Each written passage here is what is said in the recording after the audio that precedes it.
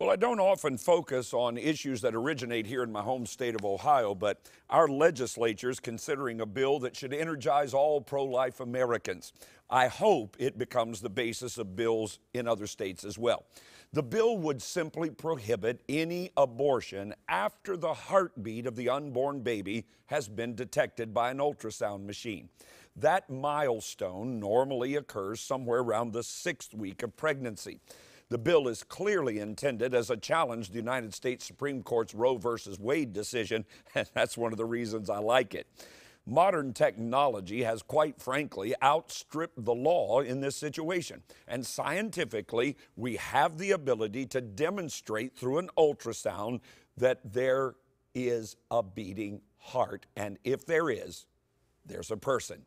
This bill has the potential to save untold thousands of lives, so there really shouldn't be any debate about where a Christian organization like ours should stand.